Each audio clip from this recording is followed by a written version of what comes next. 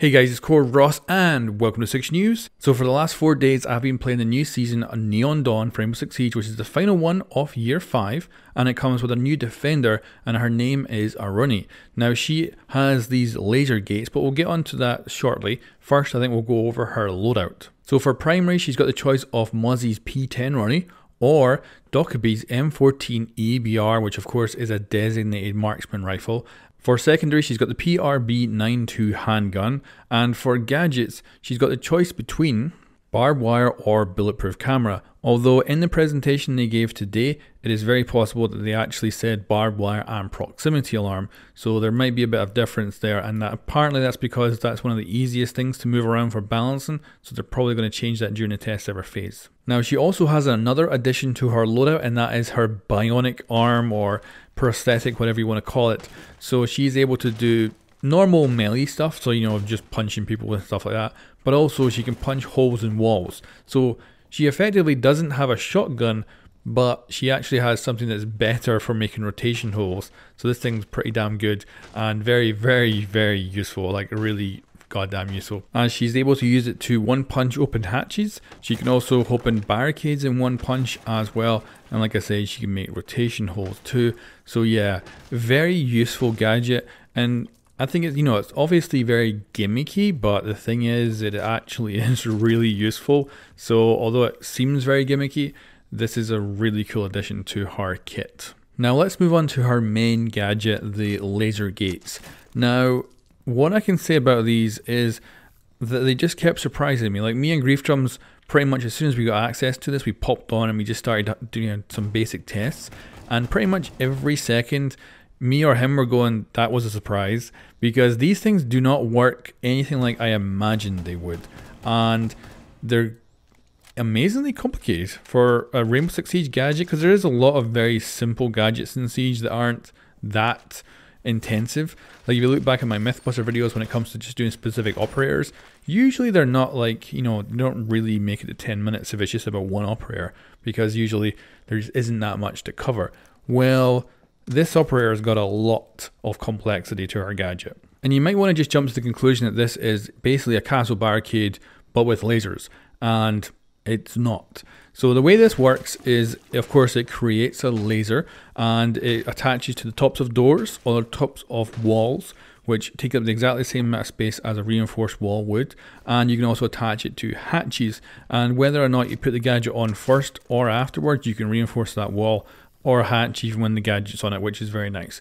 The laser gate will also switch off when a defender comes close to it so that they can walk through safely, and if an attacker walks through it, they will take 40 damage. However, if that attacker actually lingers in the doorway, they will take 2 ticks of damage, so they will actually take 80 damage. However, these gates are very easy to counter, so first of all, you can throw anything into it. So any of your gadgets or flashbangs or grenades will go into the laser and be destroyed by the laser gate, but they'll also switch off the gate for a total of 30 seconds, and then they need to be manually activated by shooting at a target that's actually on the gadget. So if these gates are placed outside objectives on the opposite side of doors, the defenders are going to have a hard time actually switching them back on, so you're going to have to be very mindful about placement when you're putting these things down so you can reactivate them very easily. The attackers can also choose to sacrifice a drone as well, because jumping that into the lasers will also deactivate them.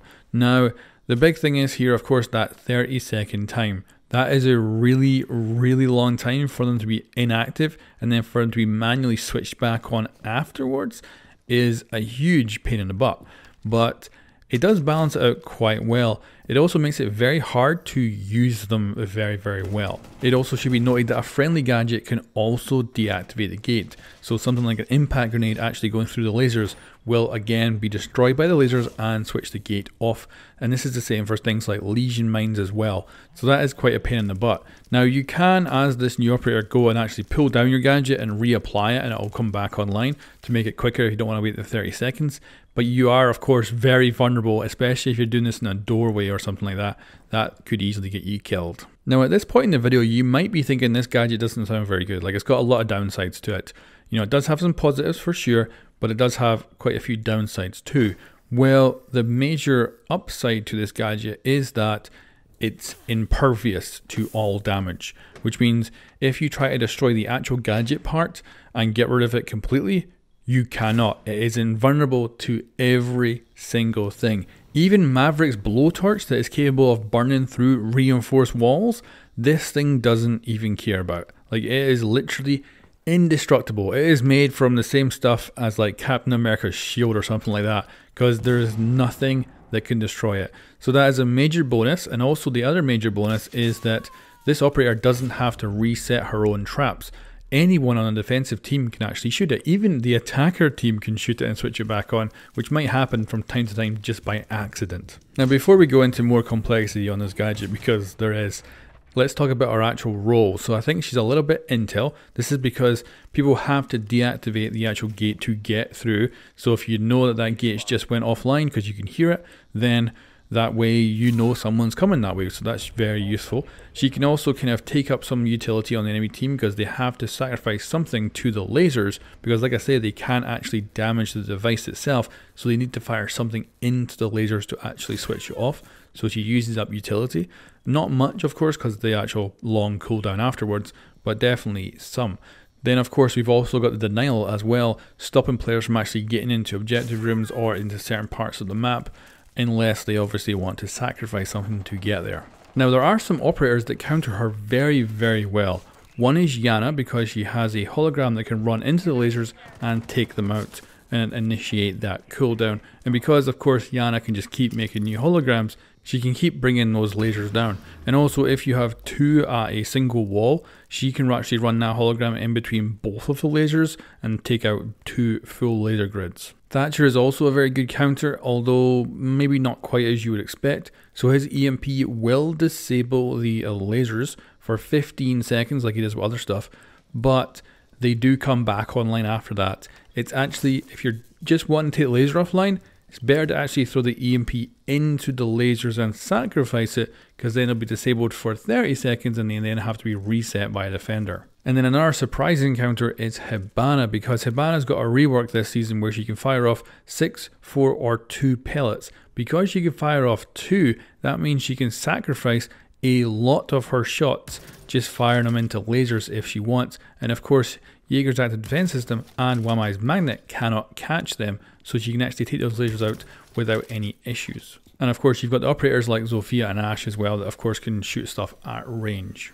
But basically, simple thing is, anyone with something they can throw can actually get around this laser system. Now, when it comes to her actual power as an operator, I don't think she's overpowered. She does have a good loadout. She's going to actually be quite deadly, but her gadget is, I think, relatively weak and quite easy to counter. And with any kind of coordinated team up against just her doing her thing, they're going to be able to easily counter it and get in and have no real issues. The problem for attackers is when she starts to coordinate with the rest of her team. And this can be very simple. Like, these are the kind of scenarios I think are going to work really well for her. So, castle barricade on a window or a door, and then lasers on top of that.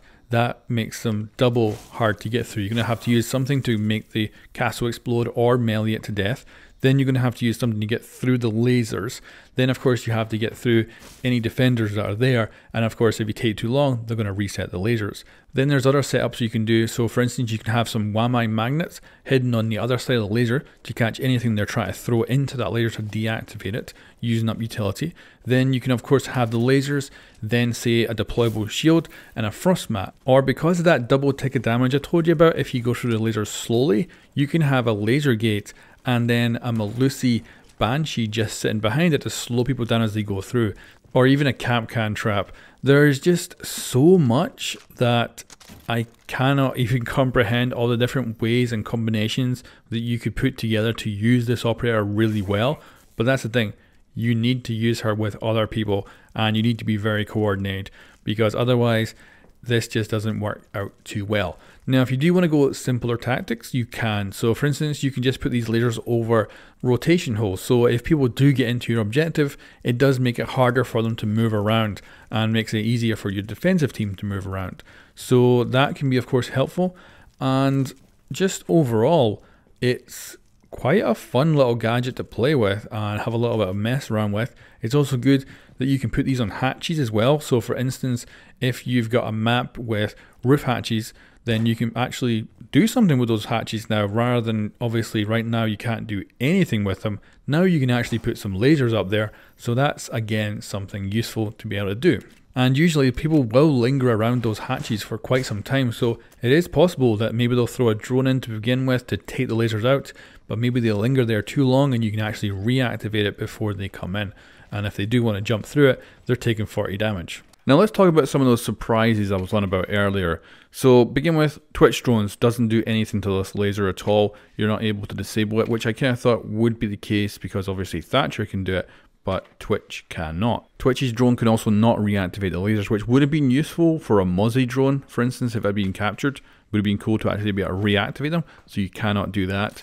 Things like fuse cluster charges, those actual grenades, if they go through the lasers, will yet again be destroyed and switch the lasers off. So literally anything that can make it to the laser can get through and destroy it.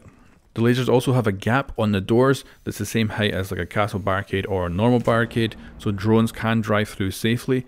But a reinforced wall, the lasers do go down right to the bottom, so you're not able to sneak through underneath it on that occasion. Now the lasers also work with reinforced walls with mirror windows, which means you can put up a mirror window on a reinforced wall, then the lasers on the outside, and then if you stand close to the mirror window, the lasers will be off. So as soon as someone puts a hard breach on, you just back up and the lasers actually destroy the hard breach, which is really cool. Although the lasers did not work with soft walls with mirror windows for some reason. Now this could be a bug in the preview build I was playing, which is most probably the case. And there is a few downsides to having the lasers on the outside of the mirror window. First of all, you can't reset it, so you can't go out and shoot it if it's, you know, on the potentially the enemy's side. And Hibana's pellets, if they land on the mirror window itself, are then protected from the lasers because they're recessed and not on the actual surface the lasers cover. And then there's a few things I'm leaving to test on the actual test server build and not this preview build, where I want to see how stuff interacts. Like I want to have magnets, then a laser wall, and use the magnets to pull gadgets through the lasers to see what happens. I'm assuming what will probably happen is the lasers get killed and the magnet gets killed. But it'd be cool if obviously we pull it into the lasers and fries, but the magnet might live. That would be really cool. I don't think that's going to happen that way, but like I say, can't wait to test all this stuff. Anyway guys, that's a first look at the new operator. I'm going to leave you with her bio here if you want to go read that. And I've also launched a video on the 6 News channel which goes over the balancing changes. So the Hibana rework, the major nerf to Jaeger, the Echo nerf where his drones are no longer invisible, and an absolute list of other stuff that's also coming in with this season. Anyway guys, let me know what you think of this operator, any ideas on what I should test for a Mythbuilders video, and I will catch you guys next time.